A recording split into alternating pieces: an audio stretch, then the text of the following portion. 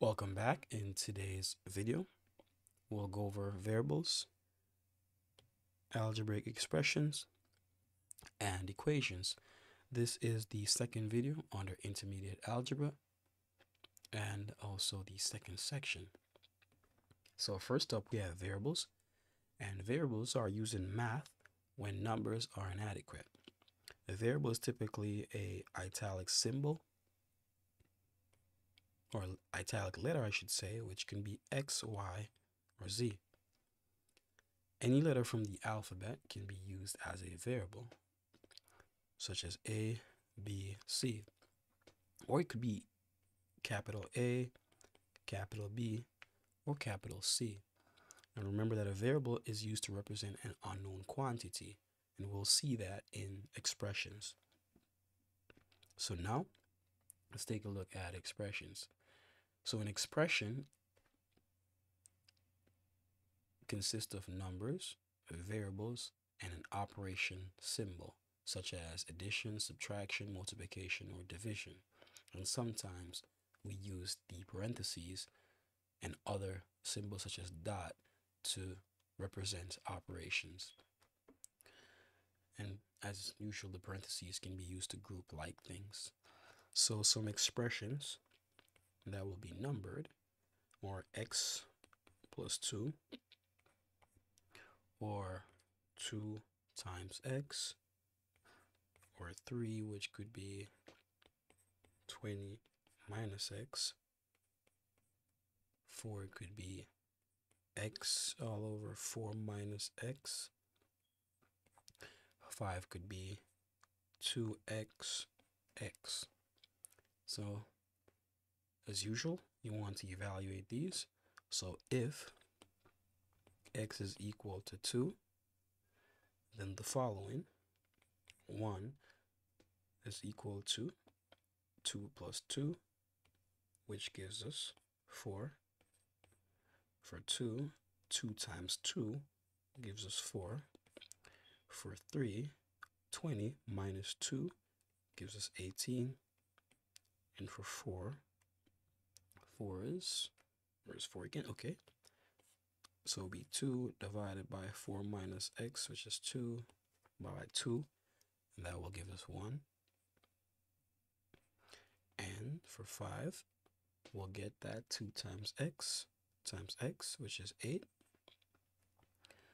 And that's it for the following expressions. So as we stated, that the algebraic expressions consist of numbers,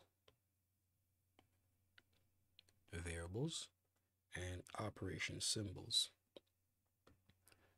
So we can now take a look at the equation. So an equation is a mathematical statement that contains two algebraic expressions that are equal. So we could have that 4 is equal to the algebraic expression x plus 2, and as we said that an equation is a mathematical statement that contains two algebraic expressions that are equal.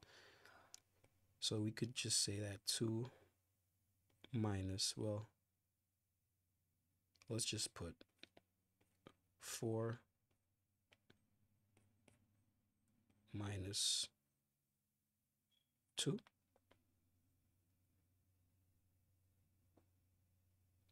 doesn't matter if it's not equal. So an algebraic expression that is equal, and that gives us an equation. This is not for evaluation, it's just for representing what we just said. And we can go ahead and write the formula. So let me just use something I'm familiar with. A formula is a special type of equation that describes the relationship between two or more quantities. So force describes the relationship between mass and acceleration. So note that when letters and numbers are placed together, the dot sign, or we can omit the sign for multiplication altogether. So, and at times we can omit the multiplication sign multiplication sign. I think we didn't write those down, but we can use multiplication sign could represent x, a dot, or we can use parentheses to indicate multiplication, or we can omit. So this would be mass times acceleration. So we can omit the multiplication sign altogether. We can use the parentheses, we can use the dot, or we can use the multiplication sign x.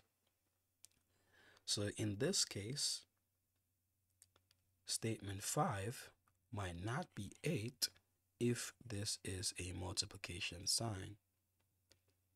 So let's say we made a mistake with the multiplication sign and we evaluated that expression with the sign itself representing a variable, gives us 8. 8 will not be the answer.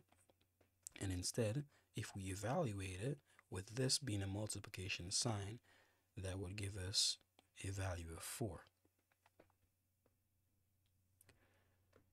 So in a formula, well, in this, so just for your information, as we just said, a formula is a special type of equation that describes the relationship between two or more quantities. This formula describes the relationship between mass and acceleration. And for your information, this formula states that to calculate the force, we need to multiply mass and acceleration. When multiplied, we get F, which is the product of mass and acceleration. And that quantity is known as force, which is measured in Newton. The unit of force is Newton, which is represented as capital N. Mass is in kilogram. Acceleration is meter per second squared. So that's the unit for the Newton is kilogram meter per second squared. So this is the product of the two. And an equation always contains an equal sign. So algebraic expressions can contain more than one variable. If this is the case, we can evaluate some algebraic expression such as 3yz. There's more than one variable, that's 2. Z minus y, let's call that 2. Z minus y, or 3 z divided by 2y. If z is equal to 8 and y is equal to 2, then the following gives us 48. For 2, that gives us 6. For 3, that gives us 2. So this is just a brief explanation on variables, algebraic expression, and equations. So variables are used in math when numbers are inadequate. So in our expression, we notice that we use our variables to represent some unknown quantity. And then we stated that if that unknown quantity is 2, for 4, we then get 1.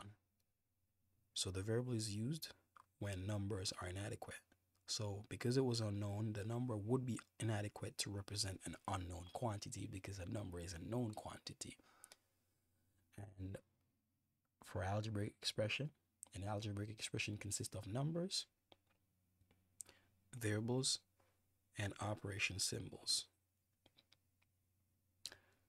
And an equation is a mathematical statement that consists of two algebraic expressions and an equal sign. And a formula is a special type of equation that describes the relationship between two or more quantities. So that's it for today's video. See you in the next one. Bye.